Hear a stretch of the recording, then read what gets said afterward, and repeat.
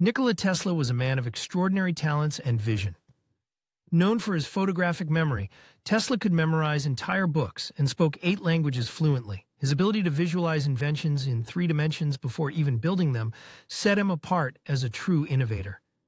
Tesla's work ethic was unparalleled, often working from 3 a.m. to 11 p.m. While many credit Marconi with the invention of the radio, it was actually Tesla who first developed the technology, a fact recognized by the Supreme Court after his death.